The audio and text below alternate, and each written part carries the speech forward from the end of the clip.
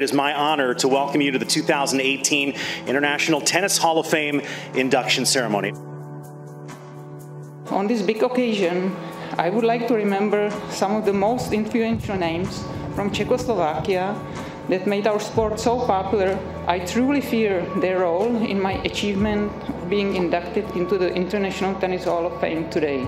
I'm also very happy to say that Jan joins my team of friends here today.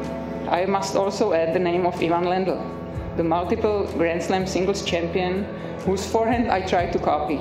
I stand here as a representative of women's tennis, and the most important heartfelt person for me is my mom, Vera. Being a Wimbledon singles finalist and a top 5 world-ranked player, she will forever be a tennis legend. I only hope that this great achievement of mine will inspire more young players and kids to find love in the sport of tennis and will bring more success into our small country of 10 million people. Thank you.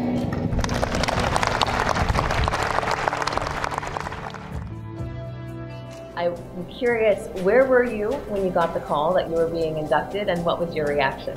I was at home, sleeping in bed, and I was in shock because it was a very beautiful surprise.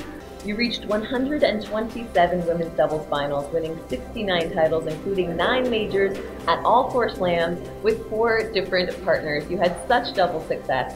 What do you think it was that made you such a good partner to whomever you chose to play with? Well, because maybe I was good in choosing the good doubles partners. But everybody loved you.